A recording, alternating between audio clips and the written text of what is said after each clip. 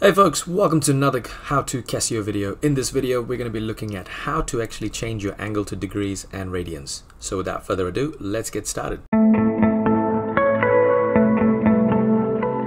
Alright, so you've just reset your calculator and now you don't actually know where to actually change your angle to degrees and radians. That's alright, we're going to cover that right now. So let's go back into the main menu right at the top there. And we're going to go into the Run menu. We're going to click on EXE. And at this point, what we're going to do is we're going to click on Shift and Menu button because that's got a little setup there. So we're going to click on Shift Menu. That's going to take you into setup. Once you do that, and you got to go down to angle.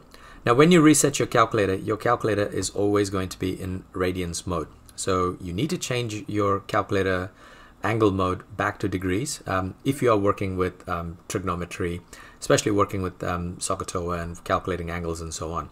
So we're going to change this from radians to degrees, and to change it to degrees we're going to click on F1, and that's basically it.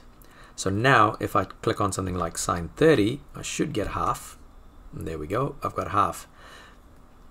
Because if it was in radians mode, let's say we go sine 30, what will happen is you're going to end up with this ugly looking number. So I always suggest to folks that, to do a quick check whether your calculator is in degrees or radians, always remember that sine 30 is equal to half, because that will give you an indication whether your calculator is in degrees or radians mode. So once again, Shift Setup and just go down to Angle, and you've got your degrees and radians options there.